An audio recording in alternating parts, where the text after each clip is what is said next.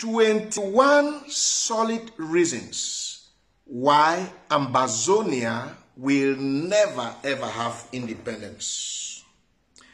Number 1, no country in the world believes in Ambazonia, and no country in the world supports Ambazonia. No country will ever believe in them. No country will ever support them. Number 2, Ambazonians don't believe in themselves. Neither do they support themselves. They don't even believe in themselves, talk less of supporting one another. Number 3, Ambazonians don't have the financial strength to fund a liberation war. Ambazonians don't have the financial stability to fund a liberation war. Number 4, Ambazonians lack the functional structure or institutions to guide them. They have no principles, no order, no hierarchy. Everybody is a boss. Everybody is a commander-in-chief. Everybody is a president. Everybody is a general. Everybody is a colonel. Everybody is a chief activist. Everybody is a this or that. Number 5, there is zero unity among Ambazonians. They can never unite because of conflict of interest. Ambazonians will never ever unite because of conflict of interest. Number 6, Ambazonians lack the sense of true purpose. That's why they spend more time fighting and killing themselves instead of fighting their opponents. Number 7, Ambazonians have no unity of purpose because there is no purity of purpose, and there is no purity of purpose because there is zero conscience. They don't even have a conscience. They don't have human feelings. Number 8, reason why Ambazonia will never have independence. Everyone in Ambazonia and outside Ambazonia is their enemy, including the United States, the United Kingdom, France, United Nations, their fellow activists and fighters, the Pope, and even God. They have accused everybody to be a betrayer, a sellout, a blackleg, a Judas Iscariot, and name the rest, including God. They have accused him.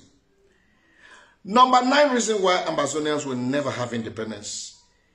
They are delusional and they have made up their mind never to be rational. They believe in things that do not exist, like Udeshi. Udeshi has killed more Ambazonians than HIV has killed Cameroonians. It might be an overstatement anyway. Number 10, reason why Ambazonians will never have independence. They waste their resources, energy, and time on the wrong target instead of targeting the right target. Number 11, reason why Ambazonians will never have independence. The few learned people among them are taking advantage of the ignorance and gullibility of the population to make personal gains for themselves. It has now become a business, a money-making business for the few learned people who are in the diaspora and some few thieves who call themselves commanders and generals. Number 12 reason why Ambazonians will never have independence. They are intolerant, dictatorial, and undemocratic. They are intolerant, dictatorial, and undemocratic. They don't believe in the freedom of expression and freedom of opinion. They don't believe in it. Number 13 reason why Ambazonians will never have independence. They don't have any diplomatic relationships. Even God, who was their only hope, have been chased away by them. They have chased God away from their camp by inviting Satan into their camp. They don't believe in God. Number 14 reason why Ambazonians can never have independence. They are more into terrorism and war crimes than activism and self-defense. They commit more war crimes. They are more terrorists than activists. Number 15th reason why Ambazonia can never have independence is that the population that used to hail and clap for them have turned their backs against Ambazonia. The population that used to hail the fighters and the commander have now turned their backs against the very fighters they clapped for yesterday. Number 16 reasons why Ambazonia can never have independence is that they lie, manipulate, and come up with conspiracy theories every day instead of seeking the truth. In fact, they are even allergic to truth. Anyone who speaks the truth becomes their enemy automatically. Number 17 reason why Ambazonia will never have independence. They are hypocrites. They pretend that they want independence from Cameroon, yet they still possess Cameroon ID cards. They still possess Cameroon birth certificates and passports. They still possess Cameroon documents, and in some of their foreign passports, for those who have foreign nationalities, it is still stated in those foreign passports that Cameroon is their country of origin. Why not Ambazonia? Number 18 reason why Ambazonia can never have independence is a majority of their family members live in Douala, Bafoussam, Yaoundé, Chang, Nkongho, yet they pretend as if they don't like French Cameroon or the Francophone part of Cameroon. These guys are hypocrites. Number 19 reason why Ambazonia can never have independence. The rate of embezzlement among Ambazonians is worse than the rate of embezzlement in Africa. For just an interval of 3 years, the number of embezzlement Ambazonia has recorded is more alarming than the number of embezzlement that Africa as a whole has recorded from 2017 till date. The 20th reason why Ambazonia will never have independence is that they pretend they love our refugees. They pretend that they love the internally displaced people. Yet, they don't want anyone to remove our refugees from suffering.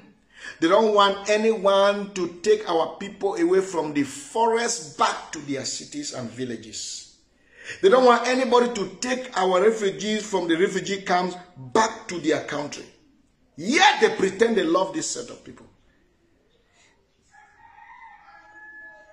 So they prefer you to stay and die in suffering. The 21st reason, 21 reason why Ambazonia will never have independence. They fight against education and anything that has to do with development. No wonder they have kidnapped and killed students and teachers. And now they are promising help to anyone who participates in the reconstruction of houses of our people who were in the forest. Now, these are reasons why Ambazonia will never have independence. Cameroon will remain one and indivisible. The real definition of illiteracy in this 21st century, as far as I am concerned, is anyone who still believes in what does not exist, such as Ambazonians. They believe in what does not exist and can never exist. That is the peak of illiteracy. If you want to change Cameroon, you are advised to join a political party or form a political party and contest in the upcoming elections. Then you can be given the opportunity to change, to transform, to shape, to fix Cameroon. No one is refusing that. There's no problem in Cameroon. But we are saying the problem of Cameroon can only and will only be solved by Cameroonians. Cameroon will never divide. Anyone who is still in that dream world where they believe that one day Cameroon will divide is making the fattest mistake of the millennium. So I advise you to join a political party instead of ranting, killing yourself, dying for nothing. My brothers and sisters, it's more honorable to advocate for peace. It is better to live for something than to die for nothing. Don't die like a chicken.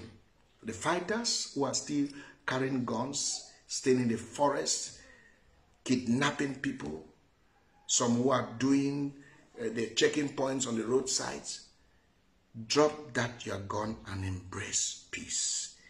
The Cameroon government is ready to forgive you just as they have forgiven others like Nambere, Yannick Kawakawa, Clovis, myself, and many other commanders and generals. And none of us were killed or arrested. Ambazonia is a recent demon unleashed from hell to snatch the lives of Cameroonians. Say no to Ambazonia and say yes to United Cameroon. God bless you and God bless Cameroon.